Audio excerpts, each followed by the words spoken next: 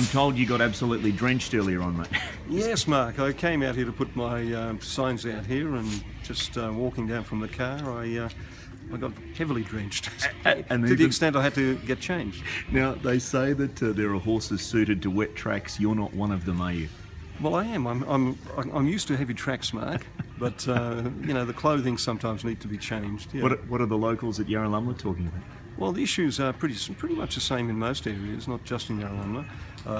People are concerned about the rising cost of living, the fact that the rates are going up, and you know, we keep reminding people that we were told we were liars 4 years ago, and what we said about the rates tripling in 8 years is pretty well on track. Yeah. And that's one of the issues.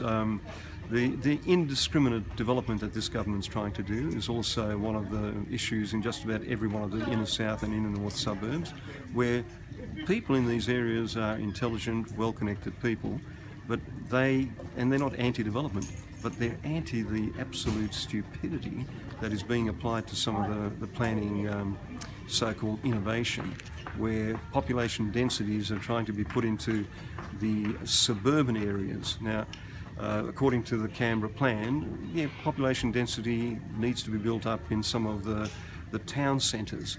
But, you know, little shopping centres like Yarralumla, Red Hill, these would be totally destroyed by the sort of development the government has tried to do here at the Brickworks, for instance. So these are the sort of issues that affect most of the people that I speak to. And how welcome is the rain for you?